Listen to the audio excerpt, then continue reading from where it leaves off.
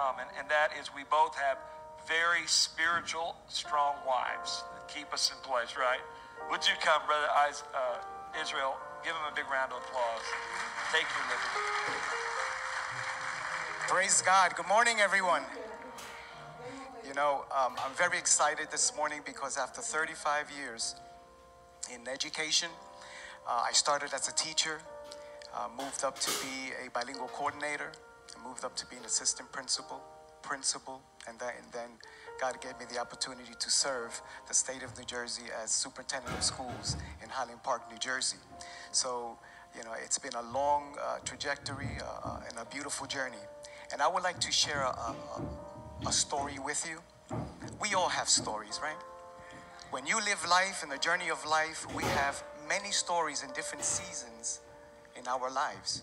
And so I want to share a small story with you that really impacted our lives.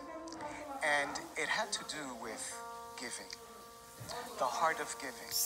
It had to do with tithing of our offering to God. So this short story has 3 parts. The first part is I was knocked down, but not out. Amen? Then I was living a blessed life, but I wasn't progressing. I wasn't multiplying. And then God had to humble me again to put me in a place where I can continue to grow, particularly in His Word. And the last part of this is living a victorious life. So with 3 parts. Well, it begins the following way.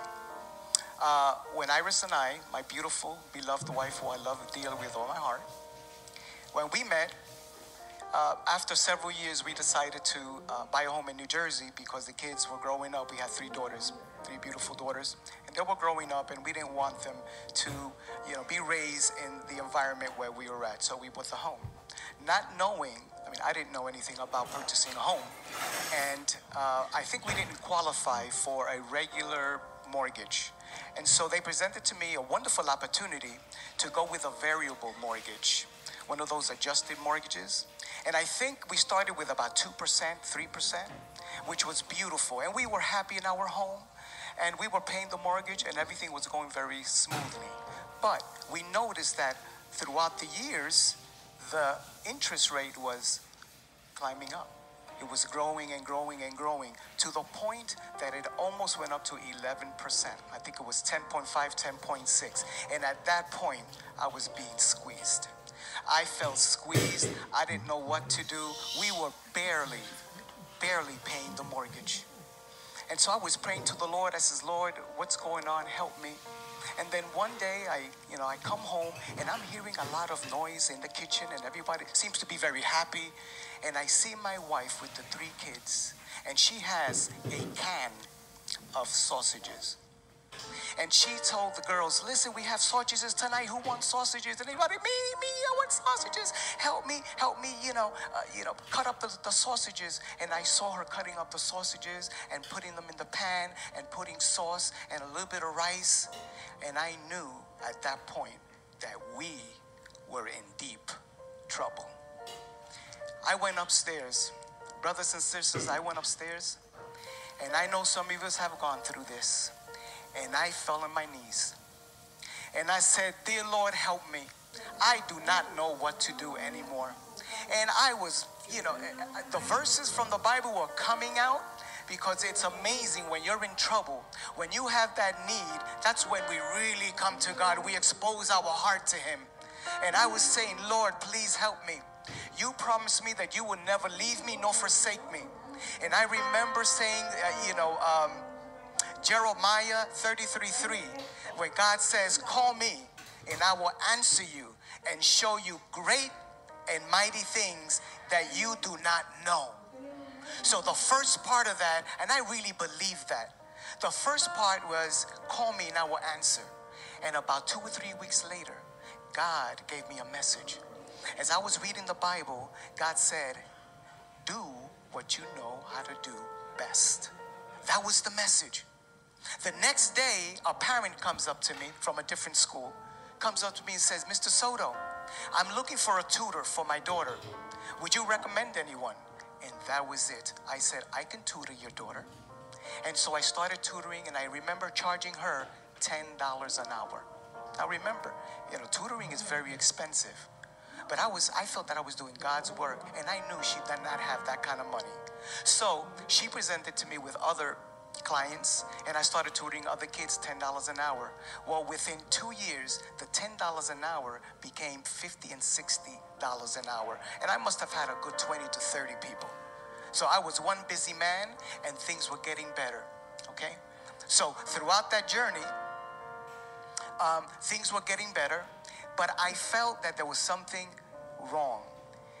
We used to go to church and we used to give, but we were never tithers. But we gave, and I felt satisfied, and we gave. And we continued our life, and I felt like if I was on a treadmill. When you go on a treadmill, right, and you're running, and it feels like you're going somewhere, and you're getting all excited, and you're going somewhere. I mean, you think you're an athlete. I'm running the marathon. And then now, they have these screens where they show you, right? And you're looking at these screens and being entertained, and you think you're going somewhere, but you're really not going anywhere. That's how I felt. I felt like if I was in a treadmill trying to get somewhere, but staying in the same place. Now that place was a blessed place, but I wasn't growing. I wasn't moving out of that place. I wasn't stepping up and stepping out. And so life became like being in a labyrinth, right? And I'm going, and I'm trying to find my way out. I'm trying to find my way to victory. I'm trying to find my way to progress. And it took a long time. And then once, after that, then the other blow comes in. You know that blow. 2008 was the crash. And that crash devastated us, because we lost half of what we had in the market. And I said, Lord, what are you teaching me? What are you teaching me? I lost half of my money. And I was 5 to 6 years to retirement. Until one day, we went to a church and we heard a sermon. And this preacher said, I'm going to share with you certain truths that will change your life, that would change your family, that would change your finances, that would change you if you just open up your heart and listen. Well, I was listening because I was in dire straits at that time. And so he shared the following passages. And please join me in looking at these passages. The first passage is, we're looking at Matthew 6:19. All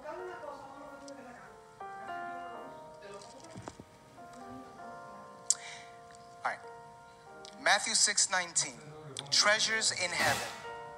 Do not store up for yourselves treasures on earth, where moth and rust destroy, and where thieves break in and steal. But store up yourselves treasures in heaven, where moth and rust do not destroy, and where thieves do not break in and steal. For where your treasure is, there your heart will be. Where your treasure is, there your heart will be. That tore me up, because my treasure was in the stock market. That was my treasure. My treasure was having fancy cars and fancy clothes and fancy shoes at the time. And although I was serving the Lord, because you serve the Lord and you say, and that's the excuse, you say, well, I'm blessed. That's the excuse. And you want everyone to see that you're blessed. But my heart was in the wrong place. Join me now in 2 Corinthians 9:6-8.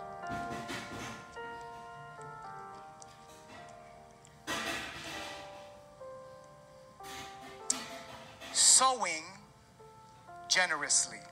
So now my heart is not in the right place, right? My treasure was in the wrong place.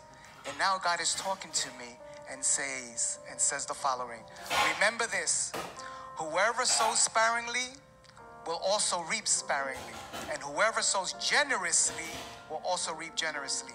Each man should give what he has decided in his heart to give, not reluctantly nor under compulsion, for God God loves a cheerful giver, okay, whose heart is in his giving. Whose heart is in his giving. And the last passage, please join me, Luke 6:37.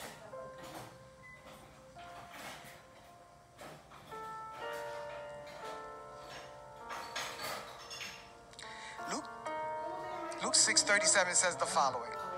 Do not judge, and you will not be judged. Do not condemn, and you will not be condemned. Forgive, and you will be forgiven. Look at the following passage. Give, and it will be given to you.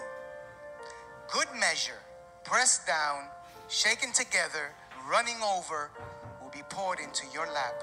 For with the measure you use, it will be measured to you. What three things these three passages have in common? To give, and what else? The heart. All three passages talk about your heart. See, giving is a heart thing. And I needed to understand that and learn that giving was a heart thing. And when you give, judgment is going to get back to you. When you give, when it's coming out of you, condemnation, the Bible says it's going to come back to you. See, and also in all three passages, the Lord does not say a word about money.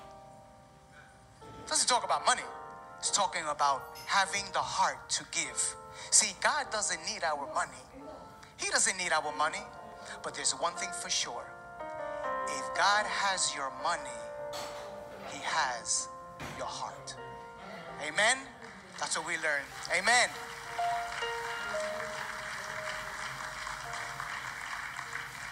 And lastly, so we decided, we got it. I said, Lord, I get it. And we decided to tithe. So my wife Iris says, we were excited about tithing because we felt in our heart that things were going to start changing, that we're going to be moving, that we were going to be stepping out of that treadmill, that we were going to find a way out of that labyrinth.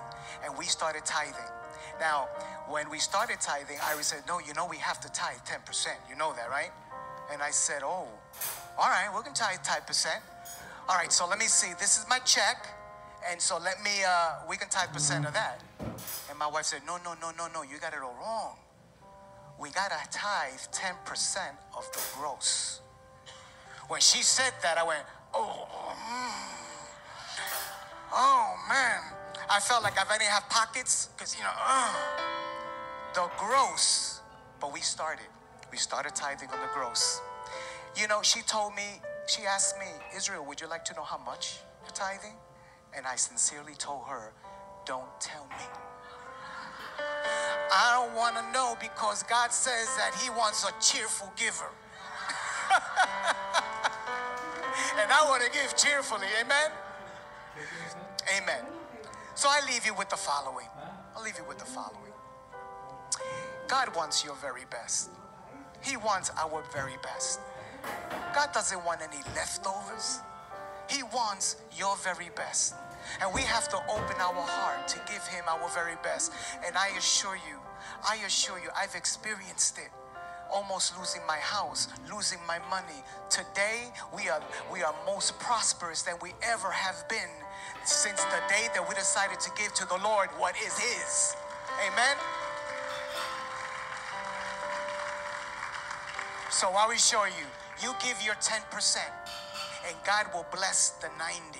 However, multiply. Remember I said that I wasn't multiplying? However, the Lord says that if you give beyond the 10%, that's where the multiplication comes in. That's where the multiplication goes in. Amen? So join me in the following prayer. Dear Lord, Heavenly Father, we just come before you in thanksgiving and in praise, Father. Father, we pray, Lord God, that you may open our hearts to give to you, to love each other, to hold each other. Thank you for the life that you give us through giving. For the word says that God gave his only begotten son. He gave his only begotten son, that whoever should believe it shall not perish but have everlasting life. So we thank you for giving us life. We will continue with that life, giving all to you, giving our very best to you, not reluctantly, not out of compulsion.